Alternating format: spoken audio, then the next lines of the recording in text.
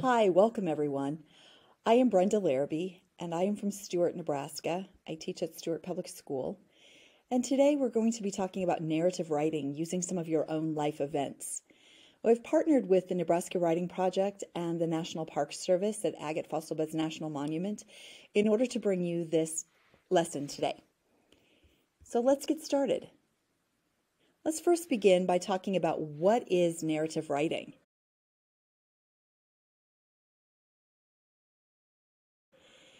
Narrative writing is a really powerful way for you to share your own life story. When you take your own life events and you turn them into writing, you can create a really compelling story. And in this presentation, we're going to take a look at the indigenous people using winter count to document important life experiences. And then we'll try to take a look at how you can document your own life events into a historical narrative also.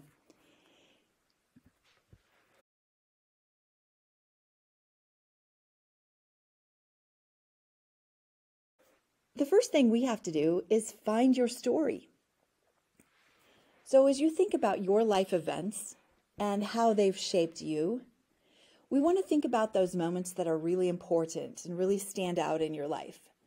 Maybe they're lessons that you've learned or experiences that you've had, either negative or positive experiences. And then we'll start from those finding your story pieces to create this powerful narrative. So let's take just a little bit of time to do some brainstorming. I want to spark some ideas possibly, and then give you time to pause and actually brainstorm. So your events that you're thinking during this 3-minute pause might be things that happened when you were really young. Maybe you remember playing with a friend and having an encounter on a bicycle. Or maybe you remember something in your middle years. Maybe you remember first learning how to play a sport, your first experience on a volleyball court or at a football field. Maybe you remember something just the other day. Maybe you tried something new for the first time, or maybe you have experienced a really joyous moment where you won a state championship. Maybe you have something that is really sad that you would like to share, maybe the loss of a pet or a loved one. Whatever those things are, go ahead and pause this video for about 3 minutes and just brainstorm those moments in your life.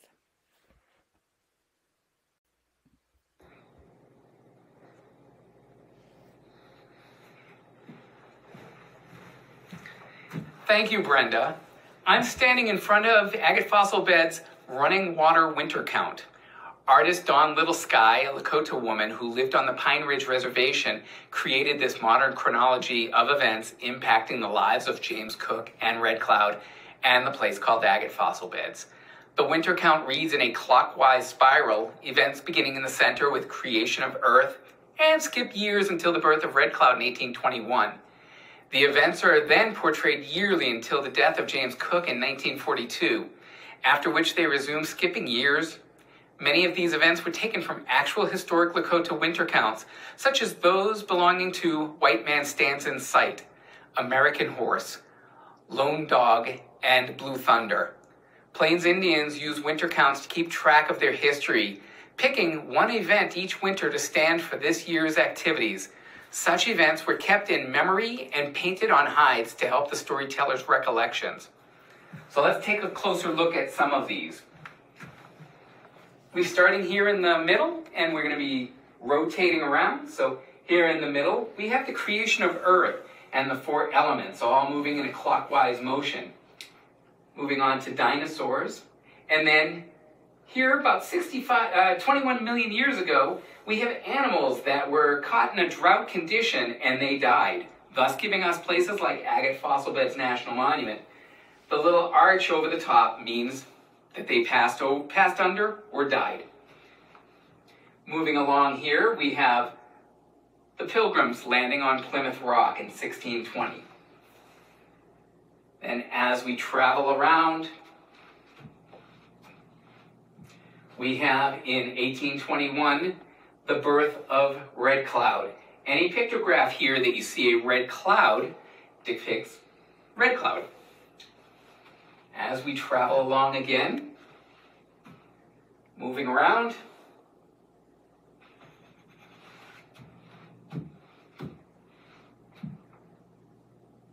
Oops. Oh, I went one too many. Sorry. In 1841 is the beginning of the Oregon Trail, the road heading west, and the first settlers start moving through Indian Territory. Later on, within 10 years, you have the development of Fort Laramie in 1849, designed to help those travelers and also protect gold miners heading west. As we travel up through here, in 1857, Lieutenant Warren comes through this area surveying. Also, in Kalamazoo, Michigan, a man named James Cook is born. A little cook kettle above him. 1861, the beginning of the Civil War. And also right next to that is the Homestead Act, which allowed homesteading in the areas. As we come along, we have the creation and completion of the Union Pacific Railroad later in the decade.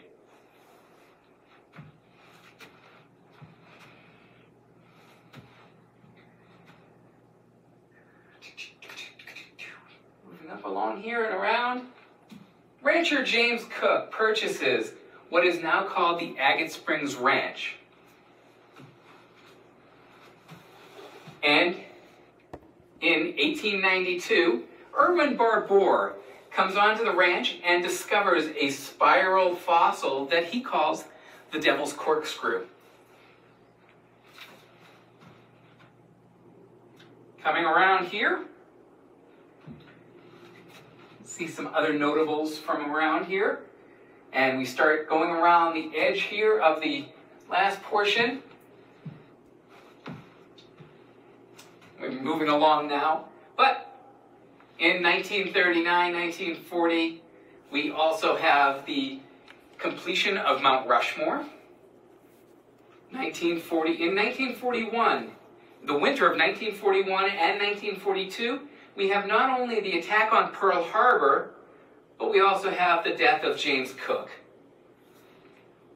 As we come on down, we have what we can recognize as the atom bomb. In 1965, many American Indians are encouraged to leave the reservations and get jobs in the city. In 1955, Eddie Littlesky gets a job at Disneyland, the newly opened Disneyland in California, greeting visitors to Frontierland. He then goes on to become a Hollywood actor and also is the husband of Dawn Littlesky. 1969, the Indian occupation of Alcatraz. Also 1969 is, Neil Armstrong lands on the moon. 1991 is probably one of the most up-to-date ones here, but the movie Dances with Wolves wins the Academy Award. It is one of the first films that feature Lakota Indians using their own language. If you have time, please come to Agate Fossil Beds, explore our winter count, and take a moment and look at some of these pictographs and see if you recognize any other important events. Back to you, Brenda.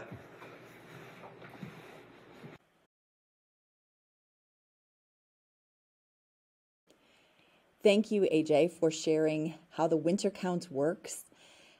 And now our students have brainstormed their own life events, and they've heard Ranger AJ talk about the winter count of Dawn Littlesky. So it's now time for you to find out which hidden story in your life you would like to elaborate on and make your own narrative about. So go ahead and pause this video and spend just a couple of minutes determining which story you would like to tell. We've focused on hidden stories of agate throughout this series, and now we want to expose one of the hidden stories that you have. So go ahead and pause and we'll join you in just a little bit. All right, we are back. Thank you for doing that, coming up with your own story. We're ready to start the structure of your story. So much like AJ was telling you about the winter count beginning at the center and working its way out, going in a clockwise fashion, a good narrative also has some sort of structure that way. So you might want to start at the beginning of your story and work forward, or you could start at the present and sort of do like a flashback and work your way backwards. Whatever structure you decide, that's going to help guide your reader through your story. So go ahead and pause the video again and think about the structure of your story, and we will rejoin you in just a little bit.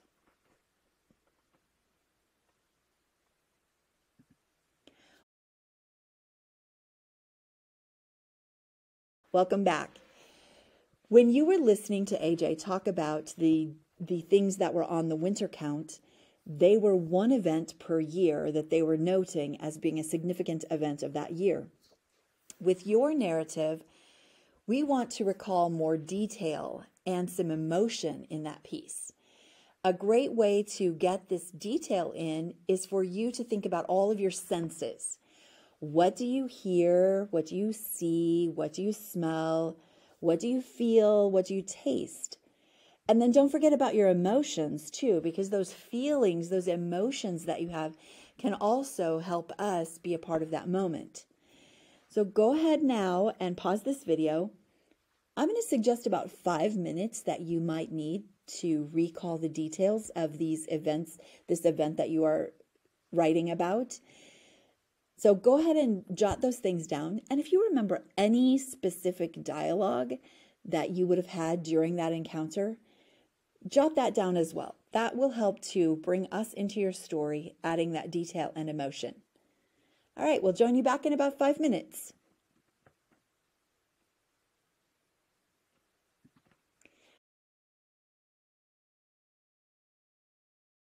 Welcome back.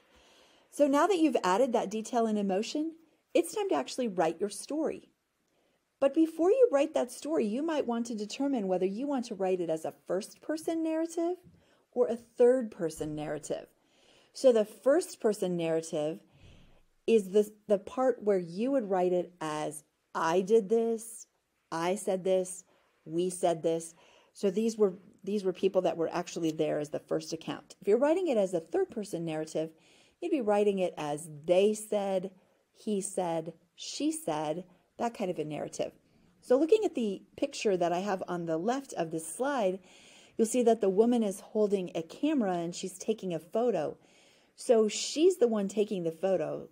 So she probably wants to tell this account as a first-person account.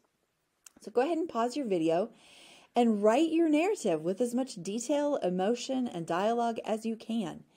And teachers, it depends how long you would like to give students for this. They could take as long as you have. And I will go ahead and pause for just a little while, and then I'll give you the finish up steps that you can do on your own. Here we are at the finish up steps. You've written your narrative, then you want to spend some time editing and revising it. It's a good idea to read through your story, maybe even aloud, read it to a friend, and think of ways that you can improve it. Maybe something's a little bit unclear and you want to add a little more detail. Or maybe the person listening just doesn't quite feel the emotion that you would like them to feel. Are there confusing things? Did you ramble a little? Do you need to cut some things? You can make all of those changes to make your narrative stronger. And then once you have your narrative in this picture-perfect way, you would like to share it. So whether you publish it online, share it with your friends and family, share it back with the writing project via me if you'd like to, your narrative can be a really important part of you telling your history. And this is a great way for you to connect with other people, whether they be in your family or whether they be in your friend set, or just in a social gathering where you'd like people to know more about you. So thanks for writing with us. This has been brought to you by the Nebraska Writing Project and the National Park Service. specifically Agate Fossil Bed National Monument, a